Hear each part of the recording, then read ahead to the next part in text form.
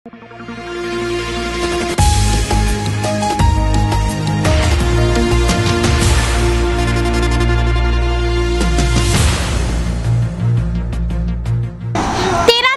2001 ये तारीख भारतीय कोई भी भूल नहीं सकता।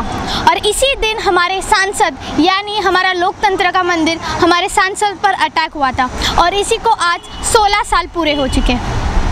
आतंक जिसे ग्लोबल का टेरर कहा जाता है। आइए जानते हैं नवी मुंबईकर से कि उनका क्या कहना है, क्या हम आतंक से लड़ने के लिए अभी भी सक्षम हैं?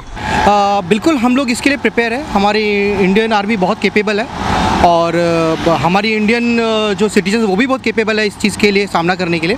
बस थोड़ा सा मैटर है पॉलिटिक्स क्या है कि अभी आप देख रहे हो आपस में हम इतने दूसरे को नहीं समझ पा रहे हैं, तो हम बाहर के लोगों से कैसे लड़ पाएंगे। सबसे पहले हमें इंटरनल चीज़ों को इम्प्रूव करना है, पहले आपस की जो समझदारी है उसको लाना है, फिर हम बाद में अटैक करें। और दूसरी बात है, रही बात अगर हम और हमें खुद अपना ख्याल रखना है। ये जो चीज़ें होती है ये क्या होता है जब हम लोग केयरलेस हो जाते हैं, हम खुद ध्यान रखेंगे कि हमारे आसपास क्या हो रहा है, तो मुझे नहीं लगता बाहर के कोई ला के हमारे यहाँ इंडिया में या हमारे कंट्री में या हमारे देश में कोई अटैक कर सकता है। जस्ट बिकॉज ऑफ थोड़ा सा हमें कॉन्शियस होने की ज़रूरत है, थोड़ा सा हमें स्ट्रॉन्ग रहने की ज़रूरत है और बाकी सब कुछ हो सकता है। मैं मानता हूँ हमारी इंडियन आर्मी मच कैपेबल है। अच्छा, ऐसा कहा जाता है कि टेररिज्म एक ग्लोबल टेरर है, उसे कैसे प्रिवेंट किया जा सकता है? आज आप देख रहे हो कि हर जगह ये जो देख रहा है, ये आप कुछ चीज़ें तो ऐसा कि हम बहुत हाइप भी कर रहे हैं चीज़ों को, राइट। और सबसे पहली चीज़ें ये हो क्यों रहा है, रीज़न कुछ नहीं है। रीज़न सिर्फ ये है कि आपसदारी की जो बात मैंने आपको पहले बताया, कुछ भी नहीं है। आपस में हमारी अंडरस्टैंडिंग ही नहीं है। हम रिलीजियस को लेके आपस में लड़ रहे हैं, हम एक दूसरे के कास्ट कम्युनिटी को लेके लड़ रहे हैं। सबसे पहले हमें वो दूर करना है। आज देखिए हमारे इंडिया में एक बाबरी मस्जिद, एक राम मंदिर, इसी में लड़ रहे हैं। क्या हम आपस में दोनों मिलकर क्या चीज़ों को सुलझा नहीं सकते हैं क्या? बहुत छोटी सी चीज़ है ये, बट प्रॉब्लम है कि हम सुलझाना चाहते ही नहीं है। हमारा इंटेंशन ही साफ़ नहीं है। इंटेंशन अगर हम अपना इंटेंशन साफ करें तो सब कुछ हो सकता है। की बात करें तो we can counter because we are the citizen of India and सबसे पहली रिस्पॉन्सिबिलिटी खुद की होती है कि अगर हमें टेरर से अपने आप को बचाना है, टेररिस्ट इंडिया में नहीं लेके आना है, तो सबसे पहले we need to be very cautious about the things जो कि हमारे सराउंडिंग्स में हो रही हैं। पहली बात, हम आपस में जो भी हमारे आपसी मनमुटाव रहते हैं हमें उससे दूर रखना चाहिए। और अभी इंडिया में बेसिकली जो ऑलरेडी सभी अवेयर है कम्प्लीटली इस तरीके से कि हम लोग अभी क्या कर रहे हैं, अब रिलीजियस के लिए फ़ाइट कर रहे हैं।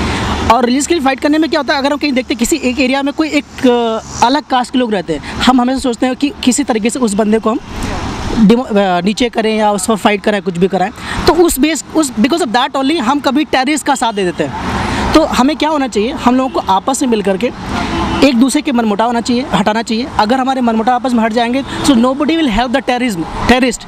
जब हम टेररिस्ट की हेल्प नहीं करेंगे तो टेररिस्ट का किसी का ताकत नहीं कि इंडिया में आकर के कहीं पर हमला कर सके, क्योंकि हम इंडियंस ही उनका सपोर्ट करते हैं और बिकॉज ऑफ सपोर्ट ओनली सारे अटैक्स होते हैं। तो मैं यही कहना चाहूँगा, अगर हम खुद ही कॉन्शियस हैं, हम एक दूसरे से इतना प्यार करें, आपस में मिल बांट के रहें, तो कभी भी इंडिया में टेररिस्ट नहीं आ सकता है और कभी भी ऐसा टेरर नहीं होगा जो कि ऑलरेडी पहले हम लोग बहुत बार देख चुके हैं और जिससे हम लोग ऑलरेडी अवेयर हैं।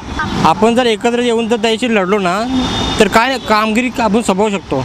एक ही टेररिस्ट या इंडियामध्ये येऊ शकत नाही, असं सक्षम आपलं कायदे तयार झालेले आहेत। तसंच पोलिसांनी तो प्रोटेक्शन द्यायला पाहिजे, सर्व नेत्यांनी प्रोटेक्शन द्यायला पाहिजे।